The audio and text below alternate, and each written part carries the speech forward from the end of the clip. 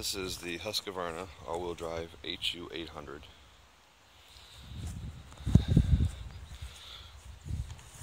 Here you have these handles. Hold them both.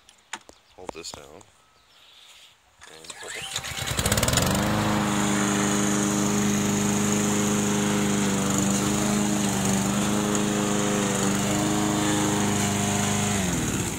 This lawnmower does not have a choke. It's guaranteed one pull start. Comes with a 3-year warranty. And this little adapter right here comes with a piece you clip on, hook your garden hose to it, start your lawnmower, turn the water on, then it cleans the underdeck, which I've used it once and worked really well. I've had this lawnmower probably about 4 days. I've read a lot of reviews saying it doesn't start or it stalls out on them, after a few months or even a year. I can't comment on that. Like I said, I've had it 4 days. Day one, it did putter on us, but we realized that the fuel was low. There was gas in it. Maybe it was just at the low point. But we did put gas in it, and it's been running like a champ. One pull start every time. Even when it sat for 3 days, and I started it, today, I started with one pull. Now, if you can see the grass, how tall it is, it's almost like, pretty long. I don't know, I'd say it's higher than a lawnmower, so probably about 2 feet. And it mowed through it with no problem. Just went right through it. Now it does come with a bag, which is a pretty nice bag. It looks pretty good. It has the all-wheel drive logo on it. Husqvarna in the back. It's pretty nice. And the side skirt, where it shoots out the side, it just clips on. No big deal.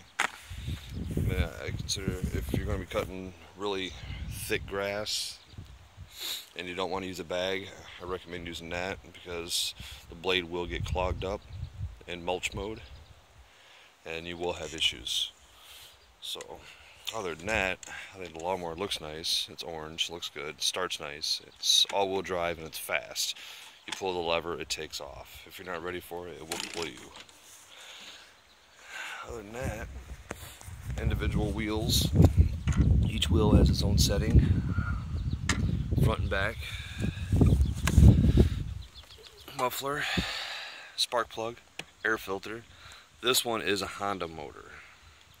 Now there is the Briggs & Stratford motor on a lot of them. This one is a Honda. Let me show you the box.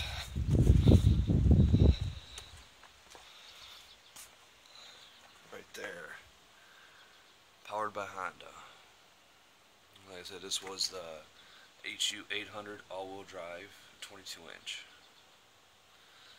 This thing is very, very heavy. I recommend if you're trying to get it out of the box, cut the box and roll it out. I did this by myself and it was a battle. It was heavy. The motor itself weighs 50 pounds. The deck, everything else, I think it probably weighs in about 120.